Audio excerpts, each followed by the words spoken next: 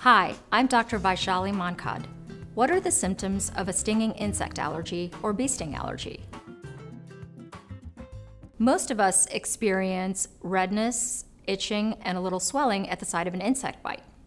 Stinging insects, on the other hand, can cause a reaction like this, which is called a local reaction. That means it's occurring in the area of the sting, or they can cause more serious allergic reactions.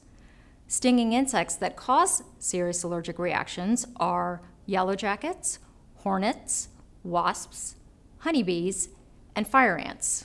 A serious allergic reaction, also called anaphylaxis, can result in the following symptoms: full body itching, redness, or welts, also known as hives, dizziness or fainting from a drop in blood pressure, swelling of the face, throat, or tongue, and even stomach cramps, nausea, or vomiting. For more information, visit your trusted allergist or go to allergypartners.com.